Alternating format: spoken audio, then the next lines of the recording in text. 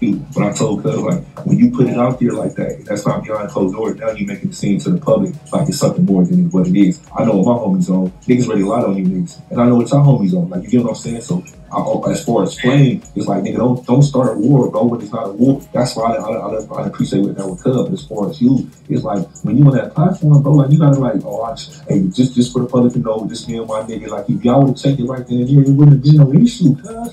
It wouldn't have been no issue, cuz.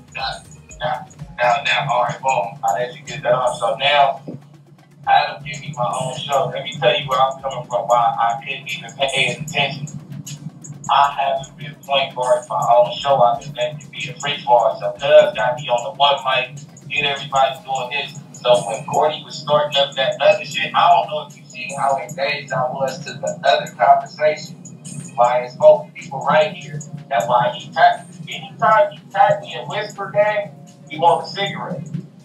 Now this conversation is clearly a conversation that Bricc Baby thought was for private.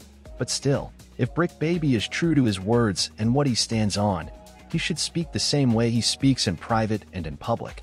Spoety Face is clearly trying to speak to Bricc about the DW Flames word mistake, but I think Bricc Baby messes up the vibe when he says, "Okay, I'll let you get your words off." Bricc is forgetting that he is the one that was supposed to make things right with the members. Bricc is acting like he is in control, and it doesn't matter what Spoety Face says. This is what the problem is.